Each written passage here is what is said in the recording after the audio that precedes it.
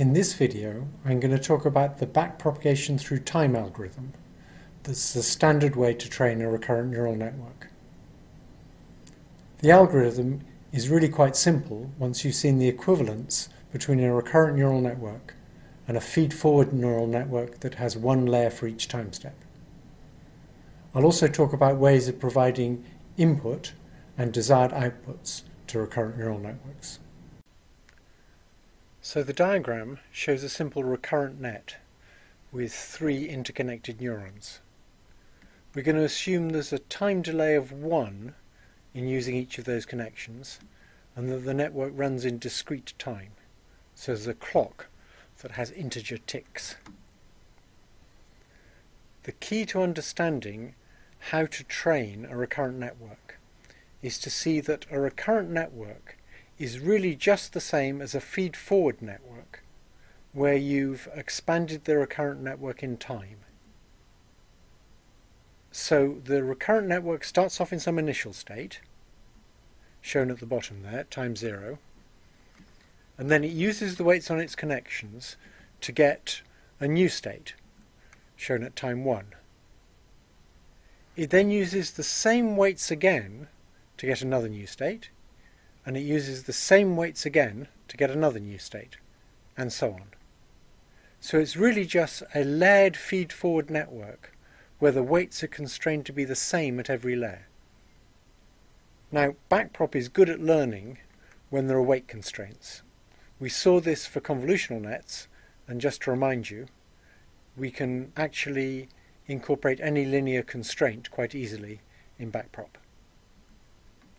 So we compute the gradients as usual, as if the weights were not constrained, and then we modify the gradients so that we maintain the constraints. So if we want W1 to equal W2, we start off with them equal, and then we need to make sure that the change in W1 is equal to the change in W2, and we do that by simply taking the derivative of the error with respect to W1, the derivative with respect to W2, and adding or averaging them, and then applying the same quantity for updating both W1 and W2.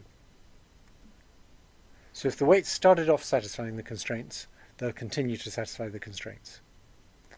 The backpropagation through time algorithm is just the name for what happens when you think of a recurrent net as a layered feed-forward net with shared weights and you train it with backpropagation.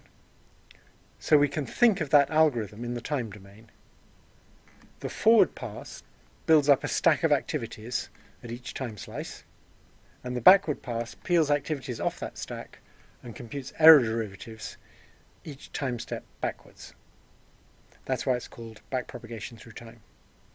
After the backward pass, we can add together the derivatives at all the different time steps for each particular weight, and then change all the copies of that weight by the same amount, which is proportional to the sum or average of all those derivatives.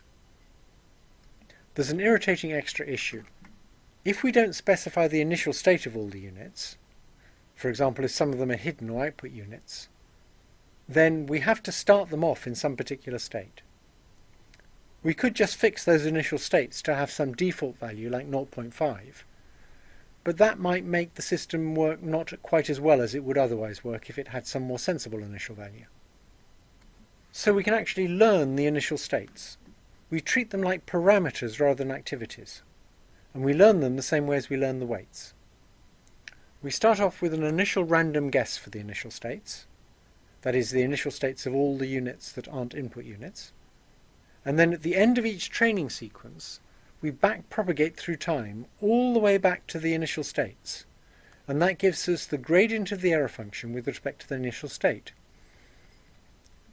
We then just adjust the initial states by following that gradient. We go downhill in the gradient, and that gives us new initial states that are slightly different. There's many ways in which we can provide the input to a recurrent neural net. We could, for example, specify the initial state of all the units. That's the most natural thing to do when we think of a recurrent net like a feed-forward net with constrained weights. We could specify the initial state of just a subset of the units, or we could specify the states at every time step of a subset of the units.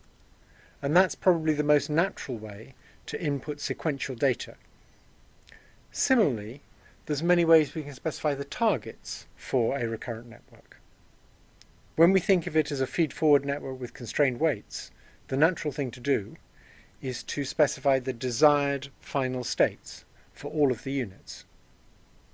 If we're trying to train it to settle to some attractor, we might want to specify the desired states not just for the final time step, but for several time steps. That will cause it to actually settle down there rather than passing through some state and going off somewhere else. So by specifying several states at the end, we can force it to learn attractors. And it's quite easy as we backpropagate to add in derivatives that we get from each time step. So the backpropagation starts at the top with the derivatives for the final time step, and then as we go back through the layer before the top, we add in the derivatives for that layer, and so on. So it's really very little extra effort to have derivatives at many different layers. Or we could specify the desired activity of a subset of units which you might think of as output units. And that's a very natural way to train a recurrent neural network that is meant to be providing a continuous output.